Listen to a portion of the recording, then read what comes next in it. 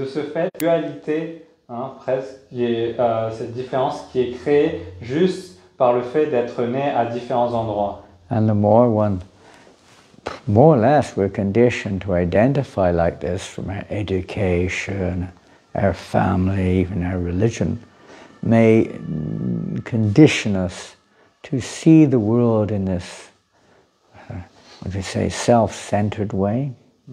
Et plus ou moins, selon notre lieu de naissance, notre famille, l'éducation, la religion que l'on a, cela nous conditionne à voir le monde d'une telle ou telle manière. So let us read something from Srimad Bhagavatam. Do we have an English copy here of any kind? No, Not even one copy? No. Not one? We have it on the phone, though, that's it. On the phone? You have it Or on the maybe you have your phone? Yes, Kindle. phony, that's phony. Donc on m'a demandé Do we have it anywhere un else? exemplaire de Srimad Bhagavatam en I anglais, mais on en a pas didn't malheureusement. bring a Srimad Un Bhagavatam. téléphone, mais... I only bought the Pashu Purana here. It's called the Pashu, Sinon, on n'a Pashu que le Purana. Pashu Purana. You know what Pashu means? Est-ce que vous savez ce que signifie Pashu? Huh? Animal. Ça veut dire animaux. Animal Purana. No, we don't have it here. What have you got here in English? Anything at all? In English we have the Gita. And higher taste. I have got chant and be happy here. Look at this. Maybe there's a quote from the Bhagavatam we can read On va or voir, something. peut-être il y a une citation du Bhagavatam que l'on peut lire. I don't know. Let me just look at quote from the We Bhagavatam. have Veda. Veda has some quotes in there, Teachings of Lord I Chaitanya. suppose. I have a quote here from Srimad Bhagavatam. And in fact, what you can do is, do you have your Kindle here, Ananda? Yes. Maybe without disturbing where you're reading from, could you open on 2:111 Bhagavatam? There's some nice quotes here actually from Bhagavatam. Oh, there's lots of them. Beautiful.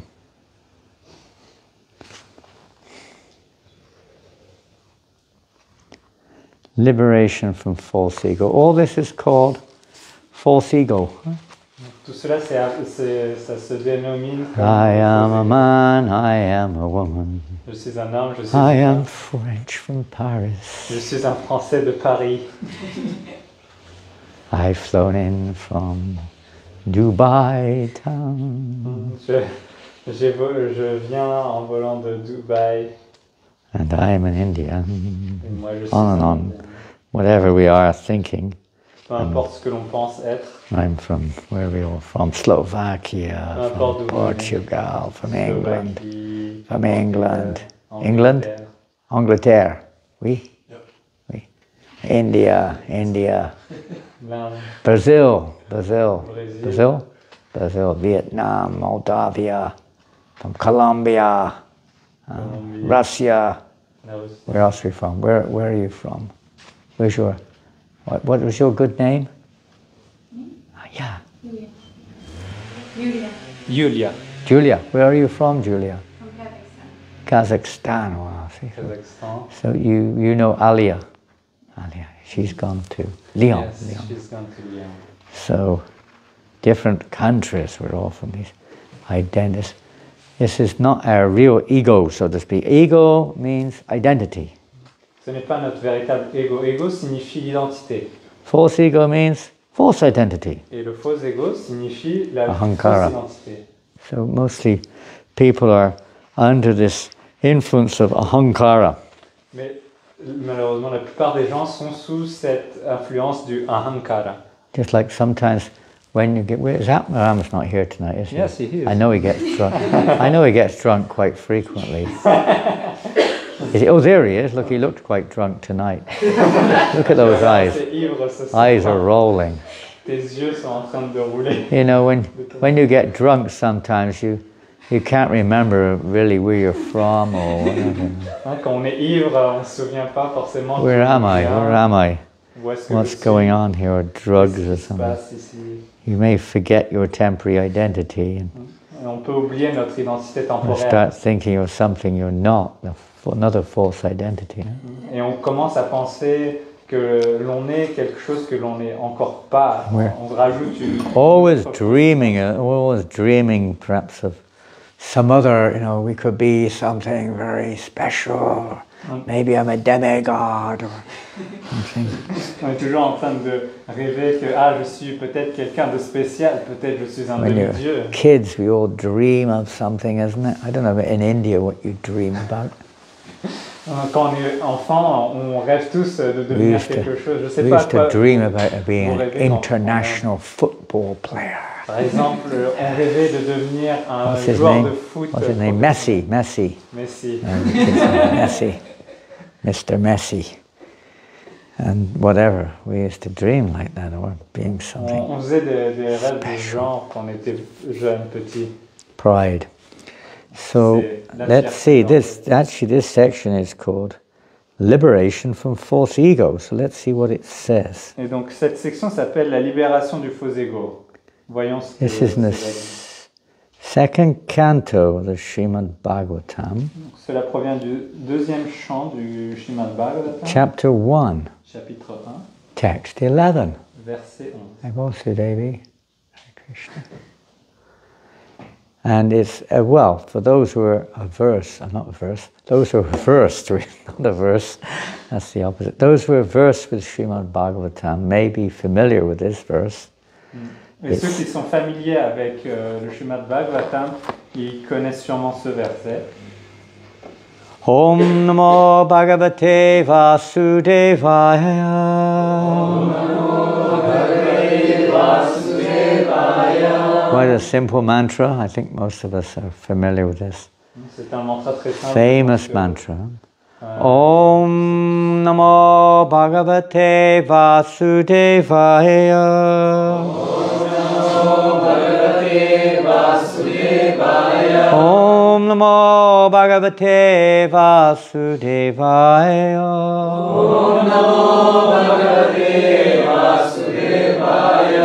Etan nivijyamananam.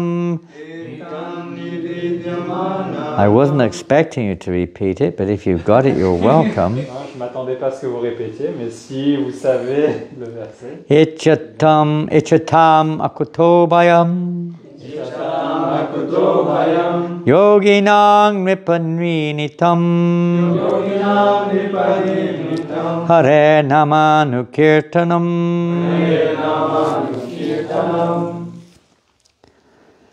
O King, constant chanting of the holy name of the Lord after the ways of the great authorities is the doubtless and fearless way of success for all, including those who are free from all material desires. You have it in French? Yes, Those who are desirous of all material enjoyment, and also those who are self-satisfied by dint of transcendental knowledge.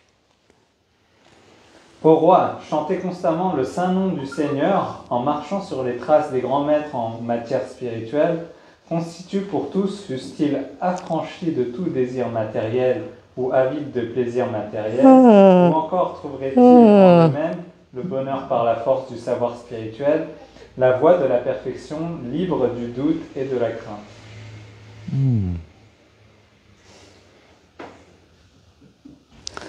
This is a purport by Srila Prabhupada. In the previous verse, the great necessity for attaining attachment to Mukunda has been accredited. Le verset précédent a démontré combien il était nécessaire de s'attacher à Mukunda. There are different types of persons who desire to attain success in different varieties of pursuits. Or, il existe divers groupes d'hommes qui souhaitent chacun la réalisation de leurs objectifs propres. Generally, the persons are materialists who desire to enjoy the fullest extent of material gratification. La plupart sont des matérialistes et souhaitent jouir au maximum des plaisirs matériels. Next to them are the transcendentalists, who have attained perfect knowledge about the nature of material enjoyment and thus are aloof from such an illusory way of life. Viennent ensuite les spiritualistes qui ont acquis une connaissance parfaite de la nature même du plaisir des sens et se trouvent par là affranchis d'une telle illusion. More or less they are satisfied in themselves by self-realization. À divers degrés, ils puisent leur bonheur en eux-mêmes par la force de la réalisation spirituelle. Above them are the devotees of the Lord, who neither aspire to enjoy the material world nor desire to get out of it. Mais au-delà même des spiritualistes se trouvent les dévots du Seigneur, qui n'aspirent ni aux joies de ce monde, ni à la libération.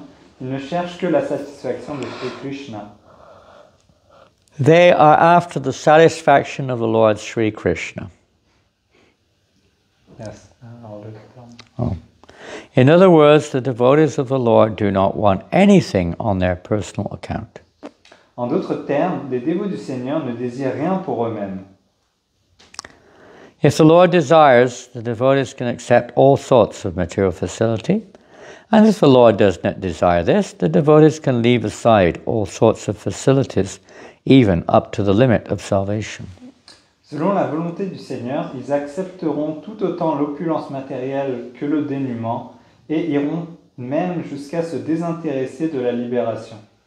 Nor are they self-satisfied because they want the satisfaction of the Lord only.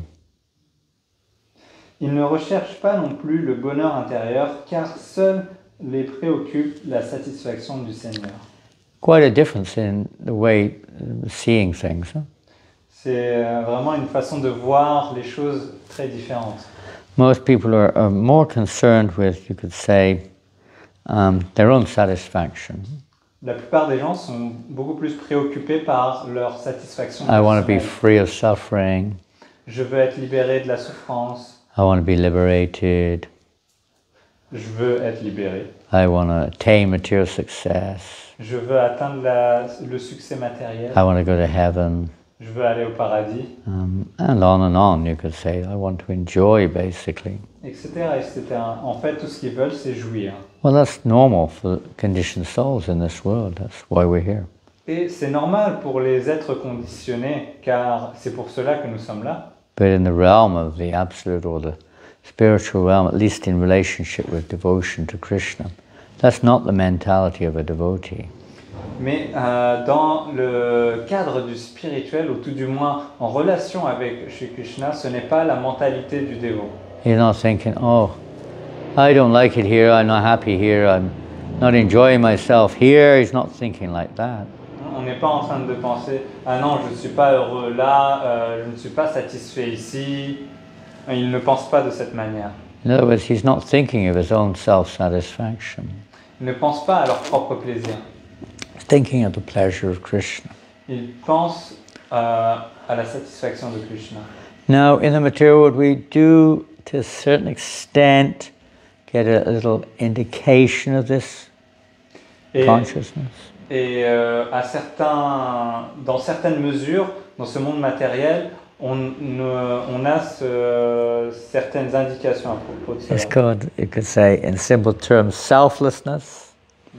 On peut appeler ça l'altruisme. But it's not selflessness in the sense of nirvana or non-existence of the self. It's more selflessness in the way that we see ourselves. C'est pas le manque de soi comme dans le nirvana, mais plus dans la façon dont on se perçoit. In this world, sometimes we see perhaps the mother and her child. The mother will sacrifice as much, practically speaking, within her capacity. She'll sacrifice for the welfare of the child. Et dans ce monde, on peut voir par exemple que la mère, elle va pratiquement se sacrifier pour son enfant. Sometimes up to the point of sacrificing her own life. parfois au point de sacrifier sa propre vie. The child is practically more important than their own self. Hein, l'enfant est plus important qu'elle-même. But the center point is still focused on how I feel. Mais le point central, c'est comment je me sens. If that child does not live, it's still based upon my own pleasure, so to speak. Si l'enfant ne vit pas, c'est quand même basé sur comment moi je me sens et comment je ressens les choses. It's hard to see much beyond that, you could say, but Demutiva devotee is all that matters is Krishna's pleasure. On peut dire d'une certaine manière que c'est dur de voir au-delà de cela, mais la façon dont un dévot voit les choses, c'est comment se sent Krishna. Of course, whatever brings pleasure to Krishna brings pleasure to a devotee. Et bien sûr, tout ce qui apporte du plaisir à Krishna, alors cela apporte du plaisir au dévot. And naturally the devotee experiences, without even demanding it, the devotee naturally experiences bliss or the highest form of pleasure.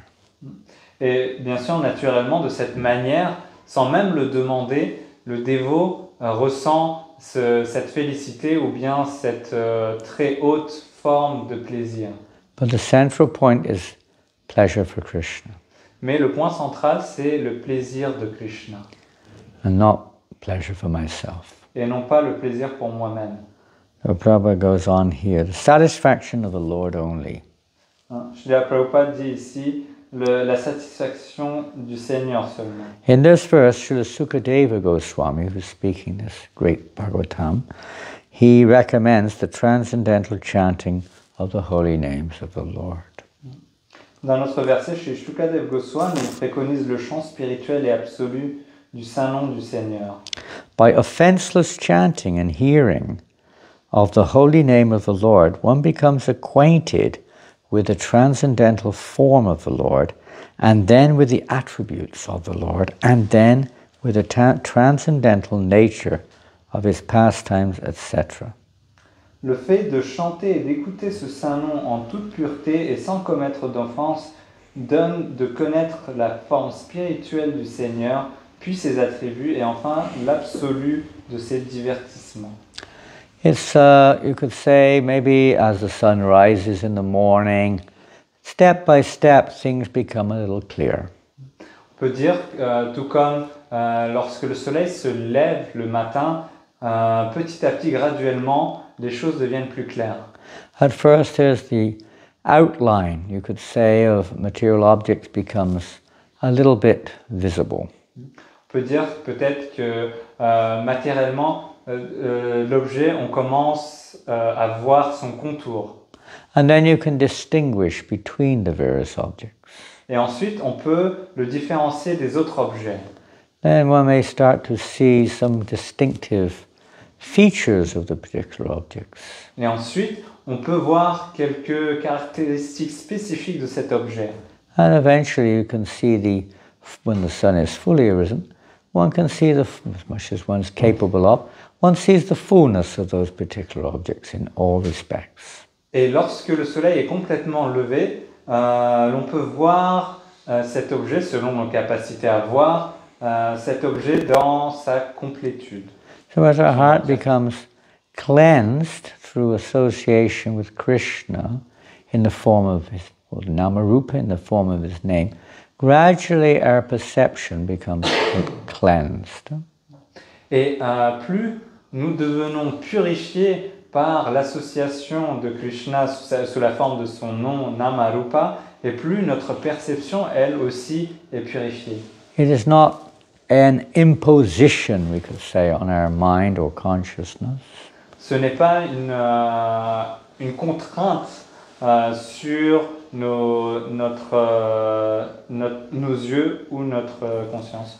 It's nice to meditate, you could say, upon the form of the Lord, upon his pastimes, qualities, etc. That's purifying. C'est bien de méditer sur les formes du Seigneur, ses divertissements, ses qualités, c'est purifiant. As Prabhupada mentions here, Shukadeva Goswami mentions the offenseless chanting of the holy name of Krishna. Ici, comme Srila Prabhupada le dit, chez Sukadev Goswami, il mentionne de chanter le saint nom sans faire d'offense. And by offenseless chanting, the heart, the consciousness, by the grace of the holy name, becomes cleansed. Et en chantant sans faire d'offense, le cœur devient purifié. And as the consciousness becomes purified, our vision starts to awaken, spiritually awaken. Et quand le cœur est purifié, notre conscience est purifiée. Et quand notre conscience est purifiée, c'est notre vision, notre perception qui est purifiée. The natural focus on the form of the Lord or His pastimes and qualities develops one after the next. Et les qualités naturelles du Seigneur se développent l'une après l'autre. Pratyaksha-vagamam dharmyam, realized through purified senses. On le réalise à travers des sens purifiés. As we hear the love of God, Nityasiddha Krishna Prem Sabja Kabunai, Shravanadi Shudachiti Koryudai. Love of God, which is eternally situated in a, you could say, in a covered way, but it's with the living entity by nature. Love of God is there. L'amour pour le Seigneur est toujours présent dans les êtres vivants, mais il est recouvert. It is not something which is received from an external source. Ce n'est pas quelque chose que l'on reçoit d'une source externe. But as the consciousness, Shravanadi Shuddhachite Koryodai, as the chitta, the consciousness, the heart, becomes cleansed, Shuddha, by this Shravananadi, this hearing and chanting, everything becomes revealed. Mais plus notre conscience devient purifiée par l'écoute, alors notre perception devient plus claire. Love of God naturally awakens. Et ainsi, l'amour pour Dieu se réveille. Atakshi Krishna namati, the bhavadvayam indre sevam mukhahi jivado, shvayameva spurachadaha. With our material senses, we cannot conceive what the speaker perceive of the transcendental nature of the Supreme. Avec nos sens matériels, nous ne pouvons pas percevoir la nature transcendantale. But by hearing and chanting, Mais en chantant et Sevan en écoutant, mukha hijivado, beginning with the tongue, en commençant par la langue, and gradually, by the mercy of Krishna, of course, everything becomes clear. et graduellement, par la miséricorde de Krishna, bien sûr, tout le reste devient purifié. The primary, you could say, practical aspect of this verse is that the chanting of the holy name has this effect on our consciousness if chanted according to the proper process. Et donc, le principe fondamental de ce verset, c'est que le chant du Saint-Nom, s'il est chanté sans offense, de la manière correcte, alors il aura ses effets. Both the what's called kleshagni, the removal of the falsities, the dualities, the dirty, whatever you want to call it, material coverings of our consciousness are removed. Et de cette manière, toute cette dualité, cette fausseté est retirée, toutes ces couches sont retirées de nous. And Shubhada, all good fortune begins to awaken. Et ainsi, la bonne fortune commence à se manifester. There was our attraction towards Krishna, or the Supreme, begins to awaken. Notre attraction envers Krishna, envers le Suprême, commence à s'éveiller. This is a natural transformation Et c'est une transformation naturelle of the living entity to, let's say, towards our constitutional nature. Et c'est une transformation naturelle de l'être vivant vers sa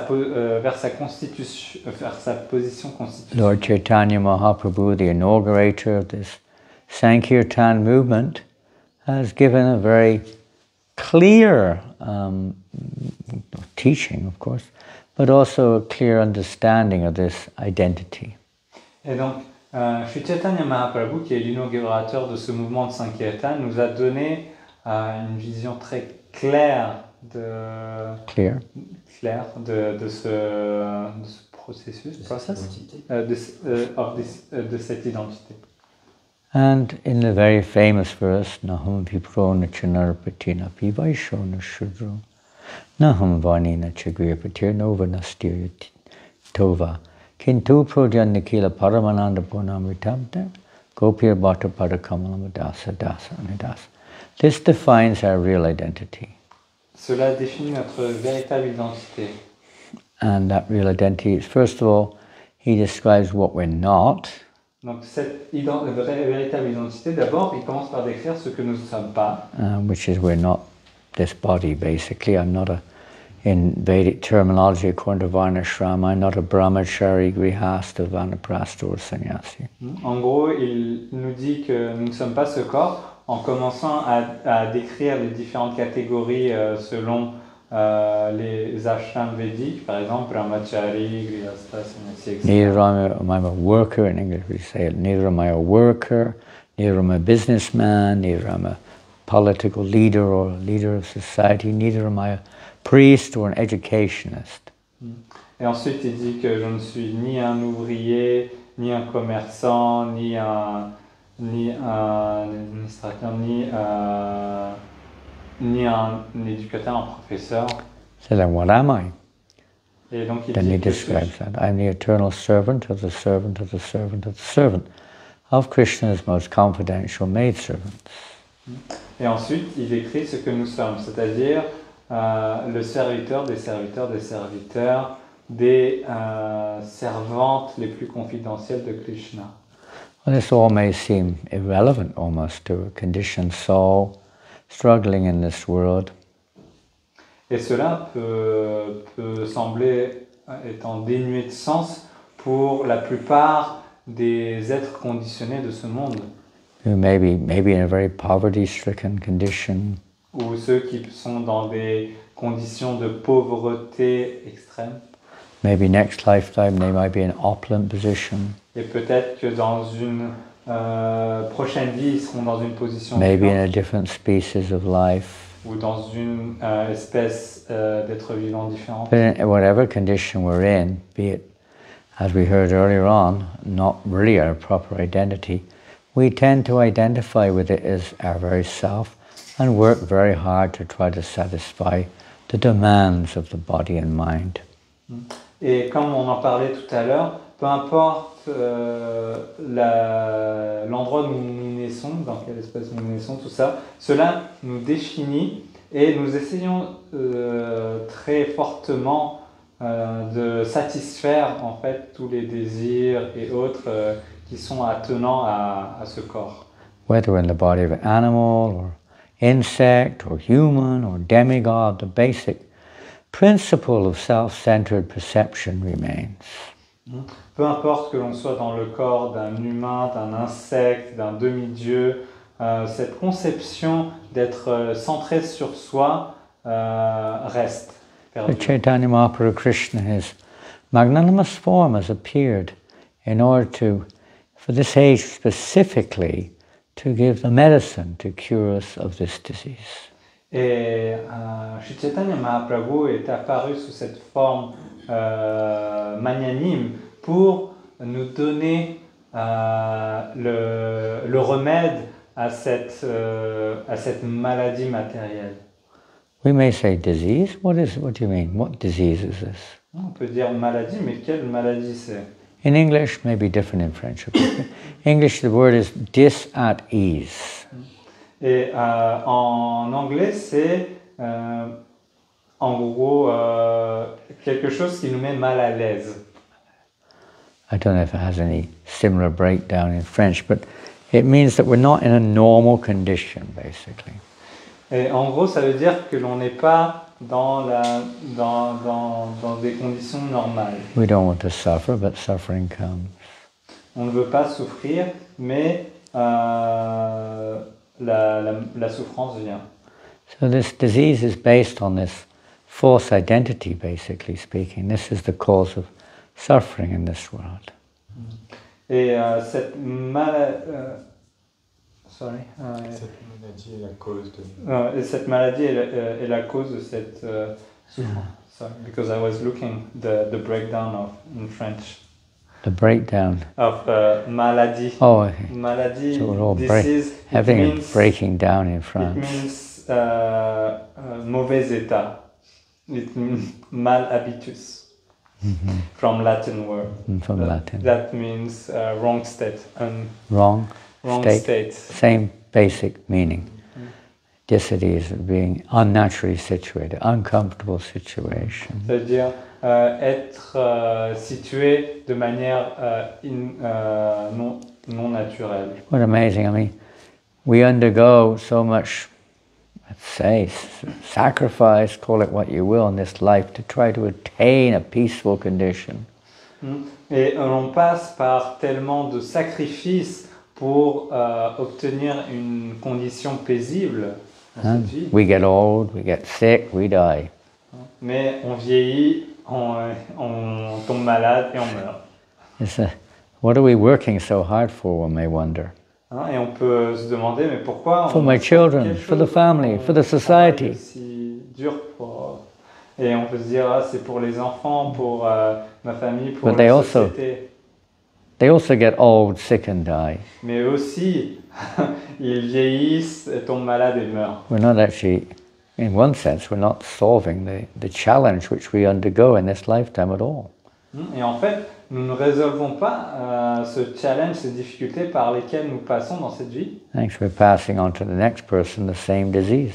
En fait, on est juste en train de transmettre à la personne suivante la même maladie.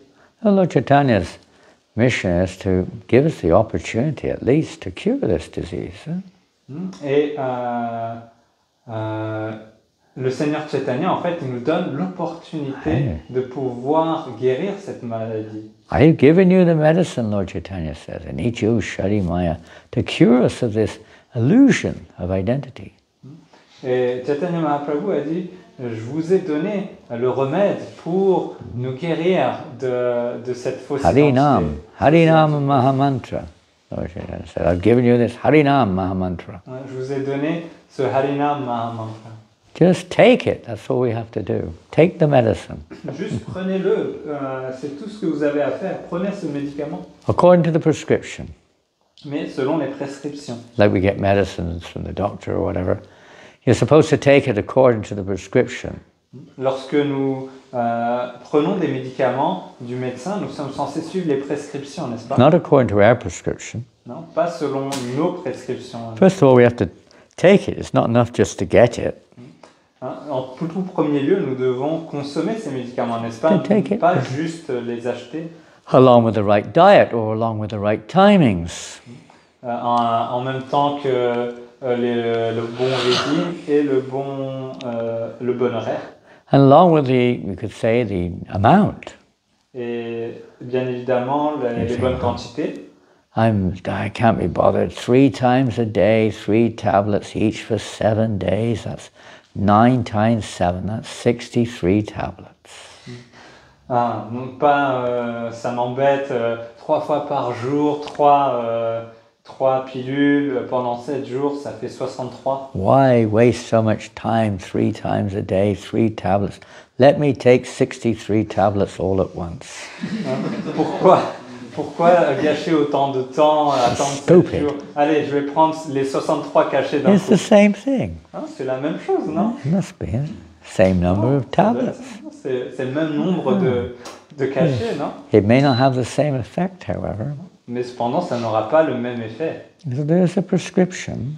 Parce qu'il y a une ordonnance. Maybe you're meant to take them after a meal, for instance. Par exemple, vous êtes peut-être censé les prendre après un repas. But you take them on an empty stomach, they may also not have the right effect. Mais si vous le prenez le ventre vide, alors cela n'aura pas les mêmes effets. 1 at one meal and 10 at the next and 2 at the next, 4 at the next, 1, 2 at the next, 3, 8, 7. No, it's regulated, Krishna says in Bhagavad Gita. It has to be regulated. Pas que vous en preniez un repas, 10 au suivant, 3, 4 et comme ça désordonné. Krishna dit que ça doit être régulé. And you may, when you're sick, you may have to be careful about what we eat, or about where we go, what we do. Et quand vous êtes malade, vous devez faire attention à ce que vous mangez, ce que vous faites, où vous allez. You may not be able to expose yourself to some highly pressurized activity, for instance. Par exemple, peut-être que ce n'est pas bien que vous soyez exposé à une activité de haute pression. So the environment also is important. Et donc l'environnement également est The important. association is also important, L'association as également. well as the practice itself. Et bien entendu, la pratique elle-même. And Krishna says with proper environment and practice, etc., detachment, and by regulation and practice, we can conquer over the mind's demands. Et Krishna le dit que avec le bon environnement, la bonne pratique, la bonne association, on peut conquérir les requêtes, les demandes du mental, les sollicitations du mental. Which are basically born, at least in this world, they're born from this false ego, this false identification. Qui sont en fait dans ce monde nés du faux ego. And the chanting of Hare Krishna, not only does it have the effect of, you could say, of, pardon? The wire, it might fall on your head. The what? It's already happened. Yeah. Something's falling on someone's he's head. leaned against the wire and The he's wire. Sometimes, one time it happened that the internet box fell down on the head of someone. Oh my goodness. Did the box survive? We never saw the person again, but it looks like the box survived. At least that much happened. Was good.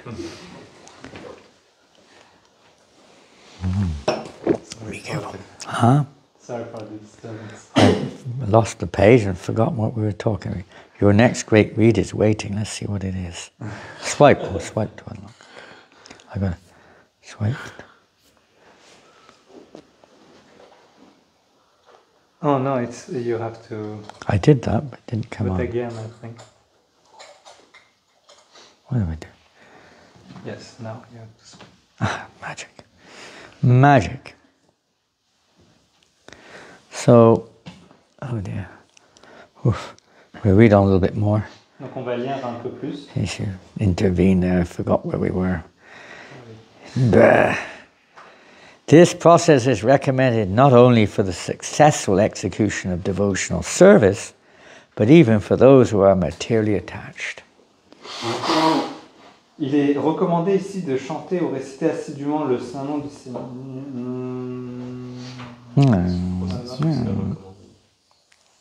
You should have it there.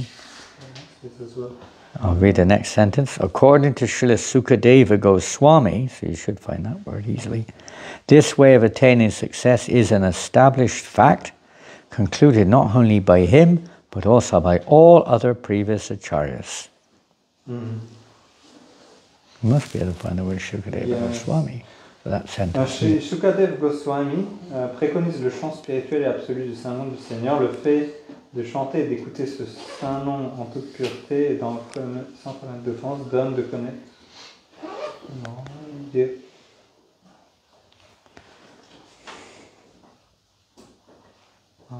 C'est quasiment la fin du paragraphe. By previous acharyas. Ok, we jumped, that's why, ok. Chez Shukadev Goswami, avec lui et tous les acharyas précédents s'entendent pour affirmer que c'est là une voie certaine pour atteindre au succès parfait.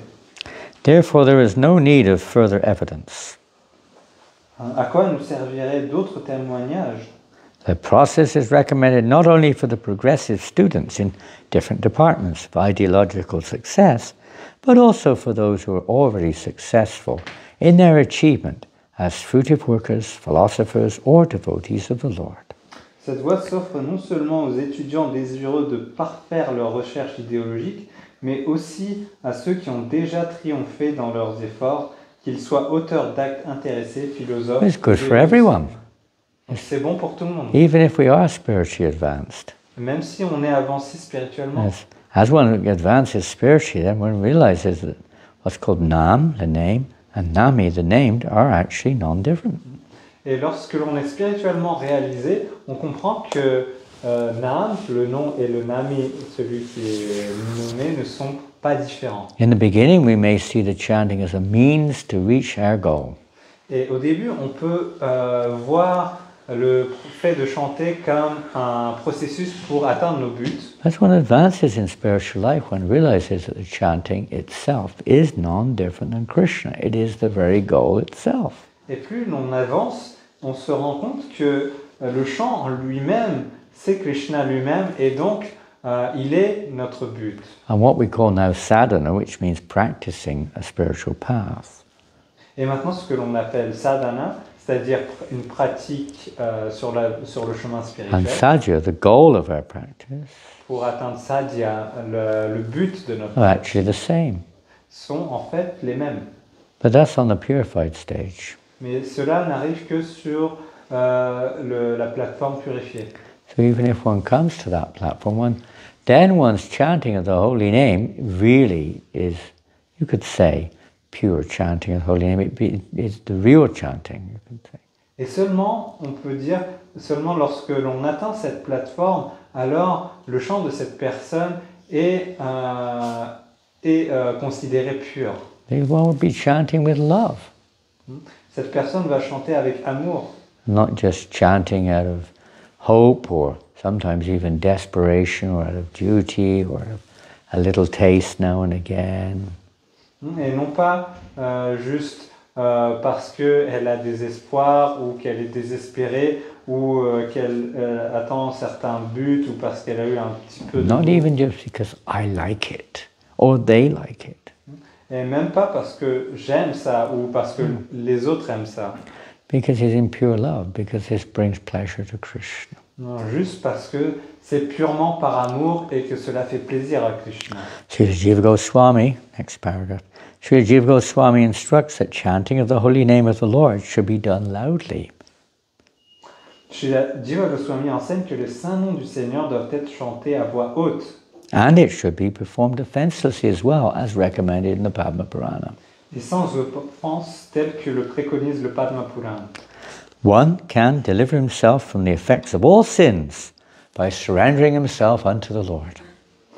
En s'abandonnant au Seigneur, on s'affranchit des suites de tous ces actes coupables. One can deliver himself from all offenses at the feet of the Lord by taking shelter of his holy name. De plus, c'est en prenant refuge auprès du saint nom du Seigneur que sont neutralisées les offenses commises à ses pieds par Exolutus. But one cannot protect himself if one commits an offense at the feet of the holy name of the Lord.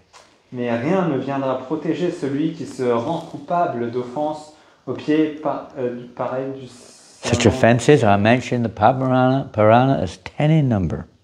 Dans le Padma Purana, on trouve décrites 10 offenses au saint nom. And then Prabhupada goes on to describe these 10 offenses against the holy name. Et Srila Prabhupada ensuite va décrire les 10 offenses. And it's a very, very, very, very long purport. C'est des teneurs et portées vraiment très longues. But we'll just quickly go through these 10 offenses in chanting and then go to the last one. Et donc on va aller très rapidement à travers ces... On va les parcourir très rapidement ces 10 offenses au chant et on va au dernier. So the first offense is? Donc la première offense c'est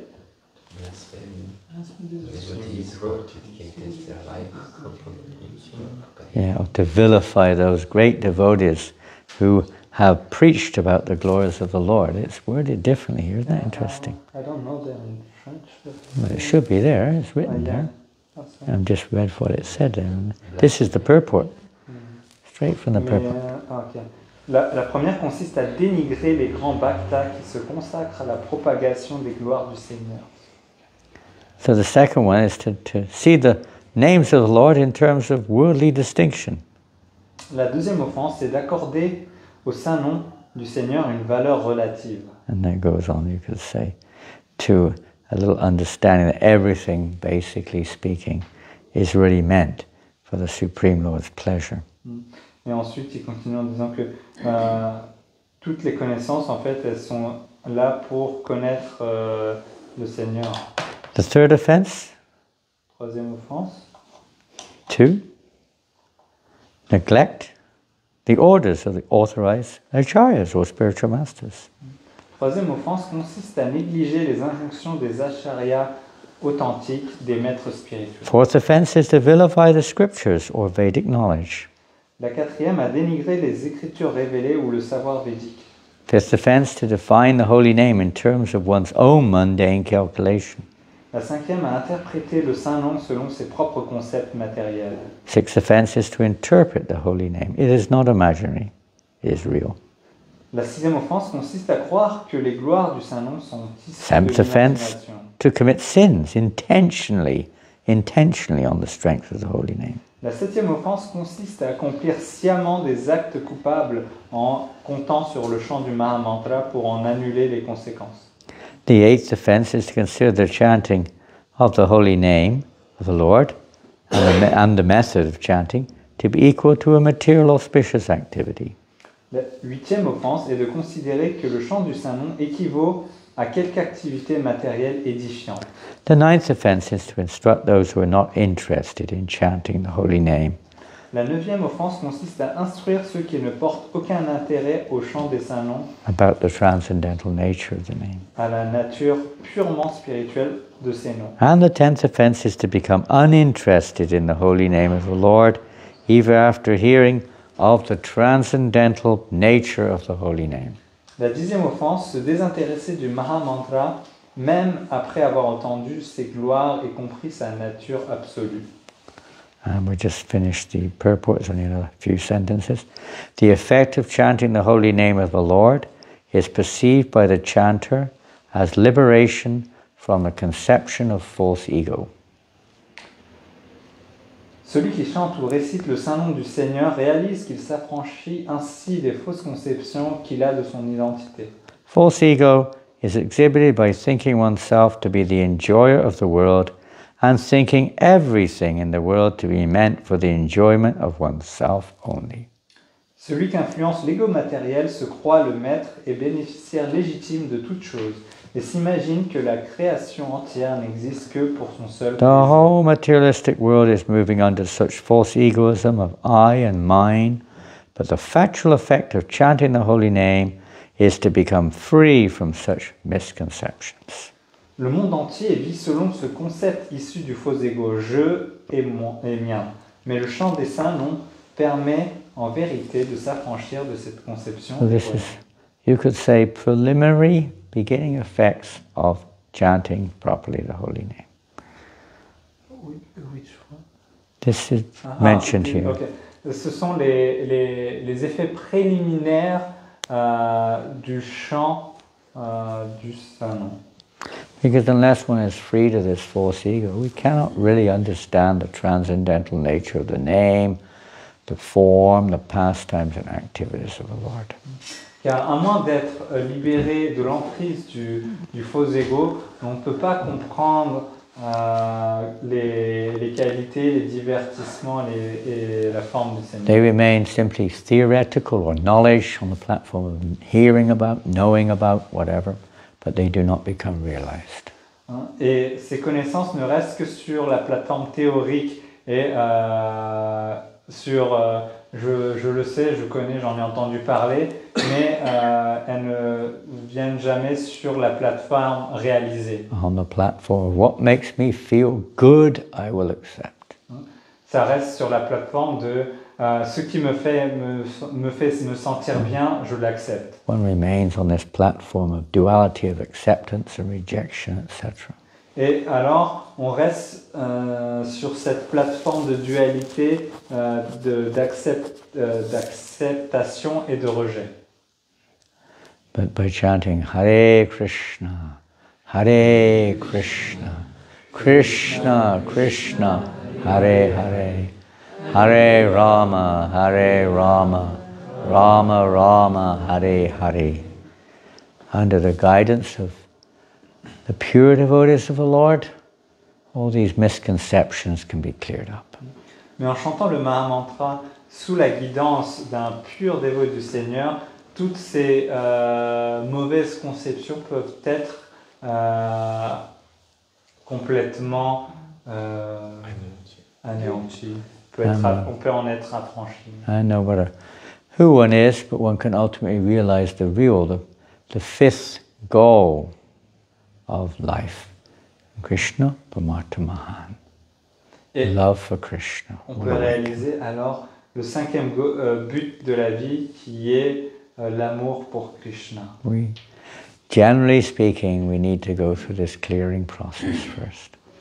Mais d'une façon générale, on doit passer par ce processus de purification. Hare Krishna, Hare Krishna, Krishna Krishna, Hare Hare, Hare Rama, Hare Rama, Rama Rama, Hare Hare. Any questions? Est-ce que vous avez des questions?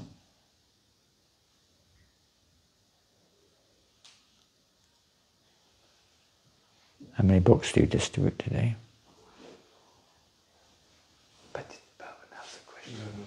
Which one? This one. French one. A French question. Question française. Keep it French. Make sure it's French question, okay? Don't forget you're from France. You're French. N'oublie pas que tu viens de la France. Tu es français. I will do it with a French accent. I will answer with an English accent. And you will take it in with whatever country you're from. We have many activities in our sadhana, and so japa and kirtan is part of it. And so how should we consider this activity related to the name compared to others? Because sometimes we may think that it's just one of them, like japa or kirtan, etc. But it seems like it has much more importance than other activities. So how to properly consider japa and kirtan? Donc, dans notre vie de tous les jours en tant que dévot, nous avons plein d'autres activités dévotionnelles et nous avons en plus le japa et le kirtan. Alors, comment est-ce qu'on peut distinguer ces deux-là dans le sens où parfois on peut les voir comme étant un service parmi tant d'autres, parmi tous les autres services, mais ont-ils une signification spéciale, particulière? Yeah. So, indeed we do. We have not just our sadhana, you could say, which includes other activities, but our material situation also more or less dictates that we have to perform various other activities also. Donc oui, c'est le cas. Bien sûr, nous avons notre sadhana et nous avons également nos activités matérielles que nous devons faire. In the words of Bhaktivinoda Thakur, he describes that this particular sentence, Kirtaniya Sadahari, one should always chant the holy name. Et donc, par les mots de Bhaktivinoda Thakur, qu'il décrit en disant Kirtaniya Sadahari, c'est-à-dire que l'on doit toujours chanter les saints noms. So he said this for grihastas, for people engaged in material duties or whatever you call it. It means whatever spare time you have, you chant Hare Krishna. Et il dit ça pour les grihastas, ceux qui ont une vie de couple, familiale, c'est que dans tout le temps libre que vous avez, vous devez chanter Hare Krishna. Jiva Goswami describes it a little bit. You could say, added to that maybe, Prabhupada also gives the same direction. Whatever we do in our lives, as much as possible, should be accompanied with the chanting of Hare Krishna. Et donc, Srila Jiva Goswami ainsi que Srila Prabhupada ont rajouté, en allant dans le même sens, que peu importe les activités que nous exécutons, nous devons l'accompagner du chant du Saint-Nom. And that means whenever possible, of course. Et cela veut dire quand c'est possible. Either verbally or in your heart, but as much as possible, chanting should go on. Que cela soit de manière verbale ou bien dans votre cœur, mais le plus possible, le chant du Saint-Nom doit être présent. So that's one angle of vision. Et donc ça, c'est une façon de voir. Now, perhaps a little more directly concerned with your exact points, is that why do anything else? Donc ça, c'est une façon de voir. Et une autre façon de voir ta question, c'est alors, mais pourquoi faire d'autres activités alors? Well, we can easily understand that we may have some commitments elsewhere, which must be taken into account. Donc, on peut facilement voir qu'on a d'autres engagements que l'on doit respecter dans la vie. Maybe family members, for instance. Par exemple, vous avez peut-être des membres de votre famille. Some of you may still have to sleep. I don't know if you've given up sleeping entirely yet. Peut-être certains d'entre vous ont besoin de dormir. Je ne sais pas si vous avez tous abandonné le sommeil ou pas. I've heard that some devotees still have to eat. I'm not sure. J'ai entendu dire que certains dévots doivent même manger. Even things like drinking water sometimes, maybe. Et parfois, ils doivent même boire de l'eau. And perhaps some little recreation or exercise is required. I don't know. Et parfois, ils ont besoin de faire quelques activités. Breathing, you're allowed to breathe even if you chant Hare Krishna. Vous avez le droit de respirer même quand vous chantez Hare Krishna. But it shouldn't interfere with the chanting of Hare Krishna. Mais cela ne doit pas interférer avec le chant de Hare Krishna. So what's going on here is that generally speaking, we're coming from the conditioned state. Et donc, en fait, ce qui se passe, c'est que généralement, nous venons d'un état conditionné. And we have strong conditioning. Nous avons un conditionnement très fort. Which includes strong desires. Ce qui inclut des désirs très forts. And it includes whatever it includes in terms of the effects of the modes of nature. Et ça inclut tout ce qui va avec l'influence des modes de la nature matérielle. So either from the point of view of one's responsibilities or one's attachments in this world, more or less everyone is obligated in not just in sustaining the body, but in working in various ways according to one's duty. Et selon la position dans laquelle on est, tout le monde ici est obligé de travailler dans un sens pour répondre à ses devoirs. Now that's from the material perspective. Krishna says, even those in knowledge continue to work according to their nature to show others how to work in a way to become purified. Et c'est ce que dit Krishna, même si c'est de manière matérielle, c'est que même si tu as la connaissance, tu dois quand même continuer à accomplir ton devoir pour montrer l'exemple aux autres. Now, in devotional service, so that's materially, maybe one can understand we're not able. Prabhupada said, if you were able to just chant Hare Krishna, that would be fine, but you're not able. Et donc, ça, on peut dire matériellement, c'est ok. Mais Srila Prabhupada disait que si vous êtes capable de chanter Hare Krishna constamment, alors il n'y aurait pas de problème. Mais le problème, c'est que vous ne pouvez pas. Therefore, Prabhupada said, I have to think of so many other things to give you so that you don't become again implicated in Maya. Et Srila Prabhupada disait, comme vous ne pouvez pas chanter Hare Krishna tout le temps, alors je dois réfléchir à tellement de moyens de vous engager pour que vous ne soyez pas happé à nouveau par Maya. Now, quite likely you do still have to eat, so you probably have to cook, you probably have to buy the food, and you probably have to get money in order to buy it. Et donc, puisque vous devez manger, sûrement vous devez cuisiner, et pour cuisiner, vous devez avoir des fruits et des légumes que vous devez acheter, et donc vous devez travailler pour avoir cet And if you argent. have children, you probably have to feed them. Et si vous avez des enfants, vous devez probablement les nourrir. So this does require other activities, and in sadhana, or in other limbs of devotional service, Et donc, cela requiert d'avoir d'autres activités. Et donc, dans la sadhana, donc dans ces différents membres, although Jiva, I can't remember, emphasize that it's very important that devotees perform these other limbs of devotional service, but they should be accompanied with the chanting of the holy name. Donc c'est important qu'ils continuent à effectuer ces autres services dévotionnels, mais ils doivent toutefois être accompagnés du chant du Saint-Nom. Now, quite often, not always of course, but quite often these other limbs of devotional service will be relative to one's conditioning. Et ces autres divisions du service dévotionnel, ils peuvent être en accord avec nos conditionnements. Now, what do they do? Shushushora Shadadanasya Vasudeva Gataruchi Shan Mahatseva Viprapunyatirthanasheva. By serving those devotees who are freed of all vice, great service is done. Et donc, en servant ces dévots qui sont libérés du vice, un grand service est rendu.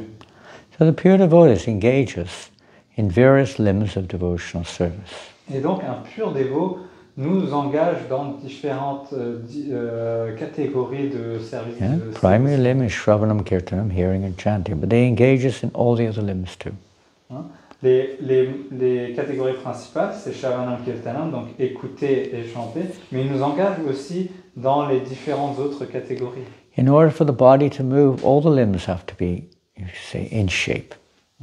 Pour que le corps puisse se mouvoir, chacun des membres doit être en capacité de bouger. In order for this movement to move forward, all the limbs of devotional service have to be available. Ils doivent être en bonne condition. Et donc, également pour le service dévotionnel, toutes les catégories, tous les membres du service de dévotion doivent être capables de bouger. They're all connected to you could say, the highest goal of Shravanam Kirtanam, hearing and chanting, developing a taste for hearing and chanting. Et on peut dire qu'ils sont tous connectés aux membres principaux qui sont écouter et chanter Shravanam Kirtanam. To pacify our minds, to engage our wild senses, to engage other living entities unknowingly in various acts of devotion, etc. Pour pacifier le mental, pour engager les autres personnes de manière inconsciente dans le service. To engage our hard-earned, so-called hard-earned wealth in Krishna's service, freeing us from the attachment of that, etc. Pour engager notre richesse durement gagnée, pour nous libérer de ces worshipping the deity form of the Lord to try to develop this mood of doing everything for the pleasure of Krishna. Adorer la forme de déité du Seigneur pour pouvoir engager tout ce que nous avons pour lui. Helping us to come to the mode of goodness. Pour nous aider à arriver sur la plateforme de la vertu. Prayer, we realize that devotional service, or the realization therein, is grace, is a descending process. We have to appeal to the Lord for His mercy. Et les prières, en fait, c'est un processus descendant qui nous apprend à ce que l'on compte sur le Seigneur pour qu'il nous aide. It's like any medicinal or curative process. There are many other factors to accompany it or to embellish or to support the primary purpose in order to achieve the result. Et donc, tout comme tout processus descendant de guérison, descendant, c'est-à-dire on doit accompagner en fait chacune de ces actes, faire dans le bon environnement. Just like we need to eat, but if we don't eat prasadam, then our eating will cause contamination.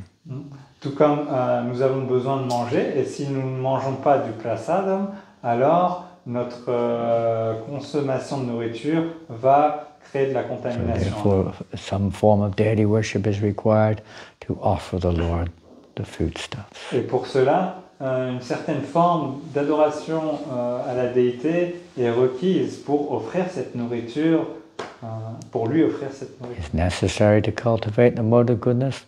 Therefore, again, deity worship and various other activities are required to help create a cleaner, a purer environment.